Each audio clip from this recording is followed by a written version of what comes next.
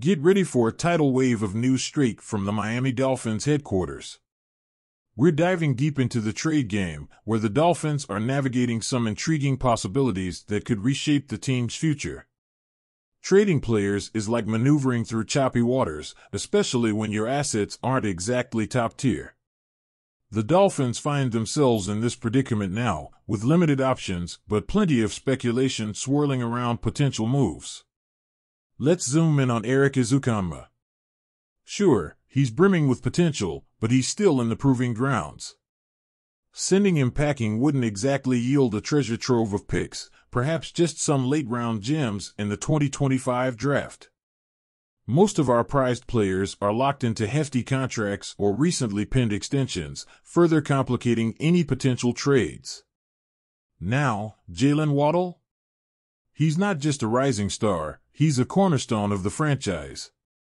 Chris Grier has made it crystal clear, Waddle is untouchable. Jaelan Phillips, on the other hand, comes with a caveat: his injury history makes him a risky proposition for any potential suitors. This leaves us with one main trade chip, Jevon Holland. Holland's upside is undeniable, and he could fetch us some valuable draft picks. However, his impending salary demands might not align with our financial strategy.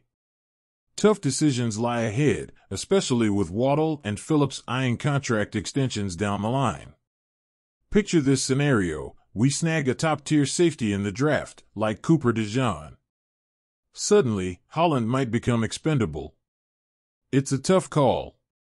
Do we invest in Holland's potential, explore trade scenarios, or roll the dice and hope for a solid return in free agency? Grier has been effusive in his praise for Holland, but he's also been playing it close to the vest regarding trade talks. Perhaps he's keeping his cards close to his chest, not wanting to reveal his hand to other teams or Holland's agent. But let's get down to brass tacks. Holland is our main trade asset right now. While Tua, Austin Jackson, and Tyreek Hill all have value, they're firmly entrenched in the team's plans for now.